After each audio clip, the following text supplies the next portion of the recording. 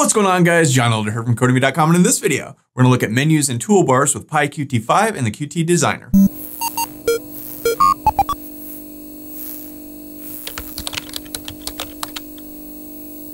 Alright guys, like I said, in this video, we're going to look at menus and toolbars. But before we get started, if you like this video and want to see more like it, be sure to smash the like button below, subscribe to the channel, give me a thumbs up for the YouTube algorithm, and check out Codemy.com, where I have dozens of courses with hundreds of videos that teach you to code. Use coupon code YouTube1 to get $30 off membership. It's all my courses, videos, and books for one-time fee at just $49, which is insanely cheap. Okay, so like I said, in this video, we're gonna look at menus and toolbars. And if we come up here to form and preview, you see we get this little app and it's got some drop-down menus. There's some things in it. There's some icons here.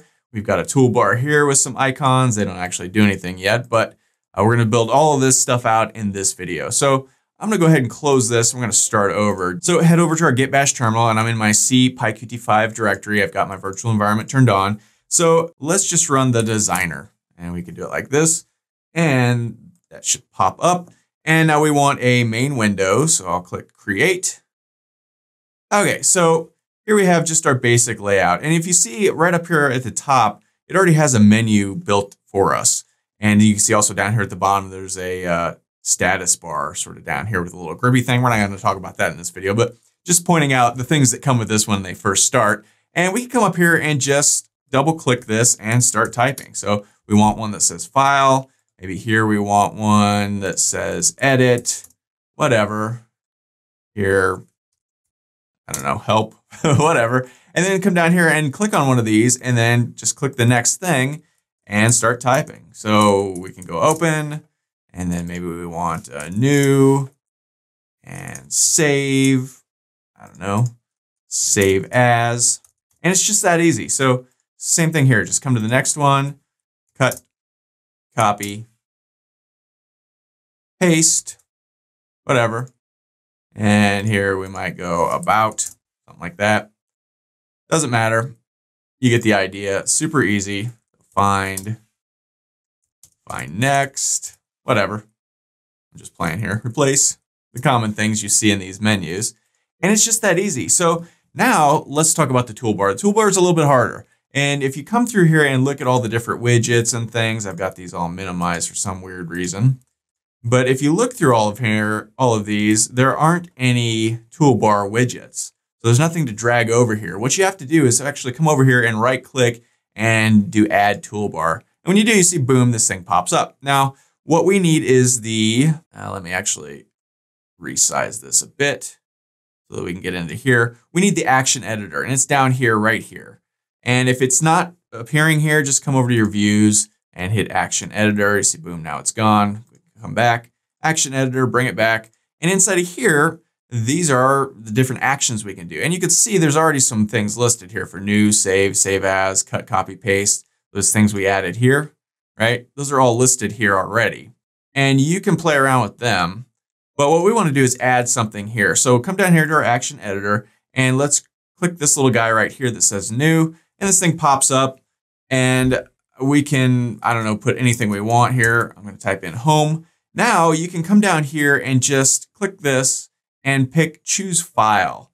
This box will pop up and you can pick any file you want to add your icons. Now, we're going to talk about icons in just a second, but for now, let me go to my C GUI directory. It's where I keep all my Kinter images. I've got a few button-looking PNGs, so I don't know, let's just grab one, and we can click OK, and you can see now here it is, Action Home, and we can just grab this, click your mouse, drag it up here, and you can see a little red thing appears, boom, pop it right in, and that's it. So we could go to Form Preview, and you can see this is a button. We can click it, it does its stuff. Doesn't do anything, but just that easy to create these things. All these guys here appear, very cool. So we can also drag this up into the menu bar too. So if we want to put this in, I don't know, right here, boom, there it is. And we can change this if we want, play, I don't know, whatever. And now that thing appears in there. So very cool and just that easy. So this is pretty easy with the designer. It's a little tricky if you don't know what you're doing and hey, what's this action editor thing? But as soon as somebody points it out, you're like, oh, that's easy. Now, you're gonna wanna, this is just a PNG that I use and it works fine, but you're probably going to want to use some sort of icons, you know, like Windows icons. So there's a website. Let me show you real quick. And I'll put a link to this in the description. It's p.yusukikamiyamain.com, right? This dude has this Fugue icon set. You know, it's completely free under the Creative Commons attributions license, which means you have to give attribution. You have to say, hey, I got this from this guy somewhere, or you could pay for it, but use any icons that you want. So we could come down here to the free link, click this, save this, and I'm going to save this in my PyQt folder. I've also got a folder called images, and inside of there, I've got a folder called icons. So let me just save it in the images folder. It's a zip file, so we need to unzip it. So I'm on Firefox. My downloads are up here in this little arrow. If you're on Chrome, they're going to be down here in the bottom left-hand corner. Wherever your downloads are, click this thing. You can see there it is. We want to click it. Come up here to extract all. This box pops up. You pick where you want this to extract. We've got it saved in images, but I want to extract it into the icons folder that I created. I put that icons folder there, and you would just click select folder and then click extract, and that will extract them. I've already done that, so I don't need to do that again. But you can see after it extracts it all, we can go back here, and let me just delete this. I don't need it anymore. And if I look in my icons folder, then we can see this icons directory, and inside of here, there's just like a zillion icons, right? And they're all pretty cool. So you just sort of come through here and find the one you want. So for instance, if I wanted a bell, I could type in bell here, click next, and there's some bells that show up, right? So very cool. And now we can use these in our designer. So come back over here and let's create some icons. Now let me get rid of this one because I don't want to use an image like that. I want to use an icon. So we can come over here to our action editor, come up here, click this. I'm just going to call this bell. We already looked at bell. And come down to our icon, click this little guide, choose the file, same as before. This time navigate to our PyQt directory or wherever you installed those icons. Click on images, icons, inside of here, icons, and then we can search right here. So I could go bell. Search. Boom. Here's a bunch of options. Maybe this bell plus. I kind of like that.